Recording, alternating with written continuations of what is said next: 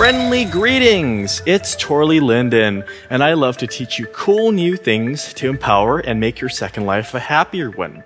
Today we're going to look at sculpted prims. You may have seen all sorts of neat objects in the world and wondered how they were made when someone told you it's sculpty.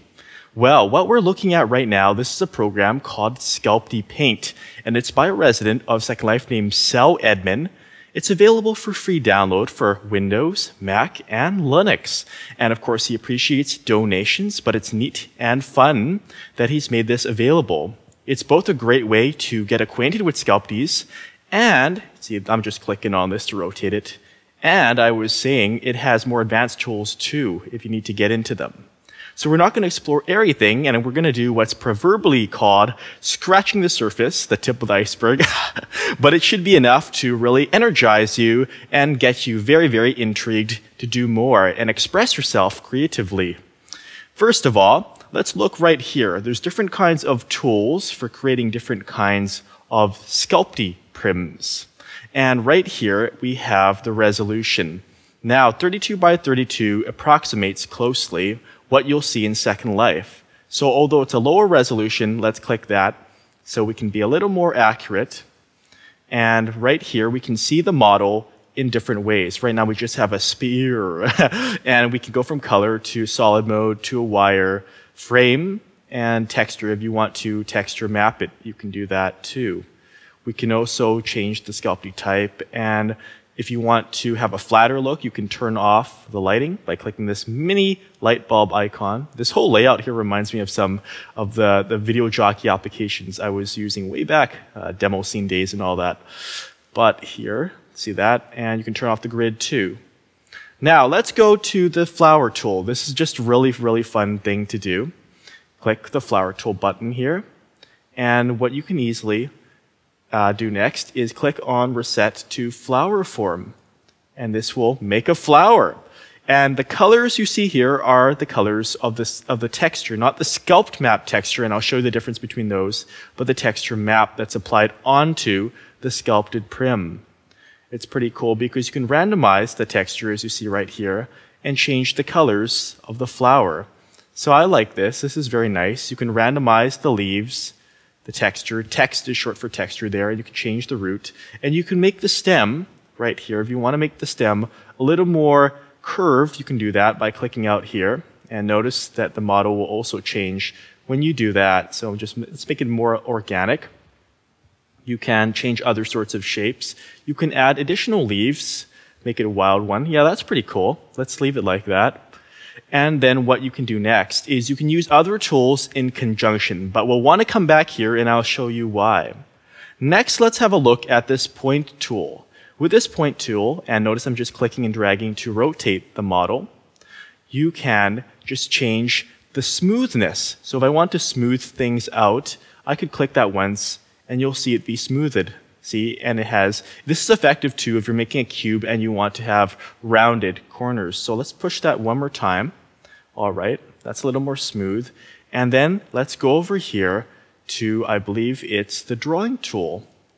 The drawing tool will let you directly manipulate these points and you can extrude them. So I'll show you this, it's a good view.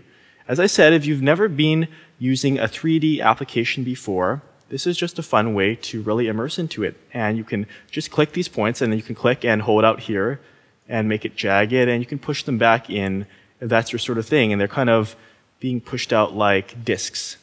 And woo, that's pretty fun. And so now that we have that, we can go back to the point tool. You can use these tools in combination with each other. There's even a stairs tool and arch tool to make certain geometric constructs, like if you want to make a single flight of stairs with a single sculpted prim. And then let's smooth that one more time. And let's prepare this now for export. I'll show you how easy it is to get it into Second Life so you can enjoy it and show it off to your friends. Let's go back now to the flower tool. And now that we have all this here, what we can do is we can click here. And the reason why we want to come back to the flower tool is because it will save the sculpt map.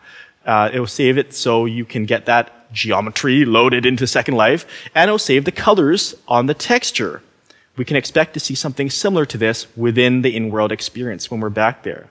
Let's go ahead and click Save 128 by 128 Sculpt Image PNG. and then it'll tell us that it's saved. Okay, great. It's saved into that folder. So I'm going to flip over to Windows now, and I'm just going to open that window where it was saved. So here we have two files. Okay, this is the Sculptypaint install folder. It saves it right wherever you installed it. And here's the sculpt map. They often look like rainbowy sorts of things. And here is the texture, like it says, the texture map, which will be applied onto the sculpt map so it can create the colors you see. Next, let's head into Second Life and get this show on the road. We're back on the beach, and these crabs are nipping at my toes. But that's all right, because we're in Second Life, and we're going to upload sculpties. So, here's how you do it. Remember that we have a sculpt map and the texture map that gets applied to that.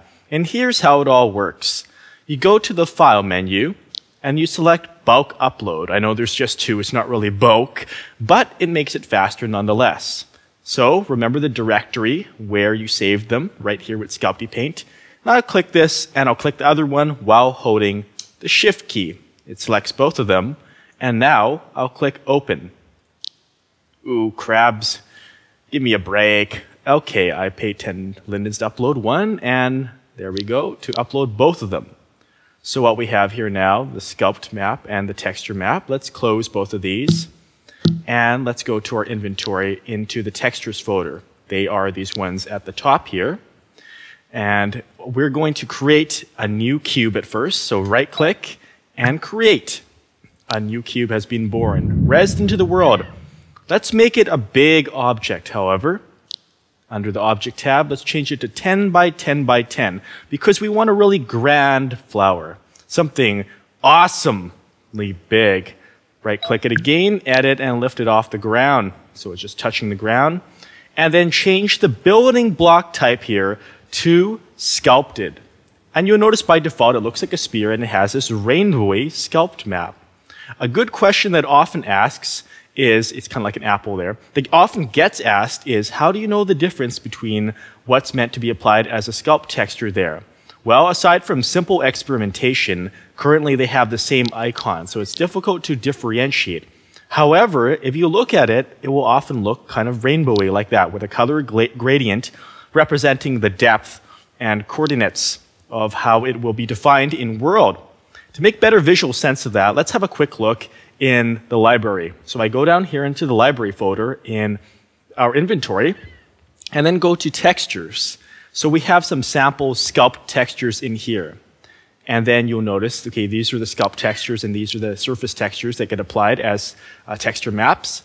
And then we can open one. So for example, something that would be an apple would look like, and it doesn't look much like an apple when it's there, but it's got this kind of rainbowy look. And depending on what you choose, but they will usually look very psychedelic. I like that one. I like the colors of that one. So let's just close those out, and let's apply the one we have, which is the one without the word texture in there. So it's this sculpt one. It has a very cryptic sort of name at first, but let's click and drag that on, okay? And release that, and you'll notice it starts as a spear, but as it reads this, then it will form into the shape that we expected. The flower, remember, it's starting to look more like it. We're also going to want to rotate this, so click this and rotate it here in world so it stands upright as most flowers do. And let's raise it a little, so back to position, and let's get it off the ground a little. Or maybe we'll just squash the crabs for all they've done. Now, go to the texture tab and see right here. Now drag this is the texture map, the surface texture map to be precise. Click and drag this. And then it will apply it onto the surface of the sculpted prim. Ooh, look at that. Look what we've got. It's pink at the top. Remember how the colors looked in Sculptypaint and compare it. It's not exactly the same, but it's similar. And like with other prim types, you can stretch, you can resize it if you so wish. More advanced, ooh, it's like an accordion flower. Do, do, do, do. You can I mean, you can't edit some of the more esoteric parameters because those are done in other modeling apps. And I should also mention that if you're familiar with other 3D modelers like Maya, Modo, Blender, or even Wings 3D, that Sculptypaint can export, it can save to OBJ files. So you can conceivably, and there are a few problems I think with it, it's still in alpha phase, but you can try to use it as part of your rendering and your workflow pipeline. So what you can also do now, of course, is, well, you can tint it, and you can really, well, that's too green, but I think it's fine the way it is. One really cool thing is shiny with sculpties. So let's set the shininess to medium, and see how cool that looks. It gets even cooler if you combine it with the power of wind light. World menu, environment settings, and sunset to give this a really beachy feel. And look at that. Let me just close this clutter. And can you look at the beauty in that? Can you see that? This is not an infomercial, but it looks freaking awesome. No, this is not a home shopping channel either. But we've just made a flower in like, what, 10 minutes or so?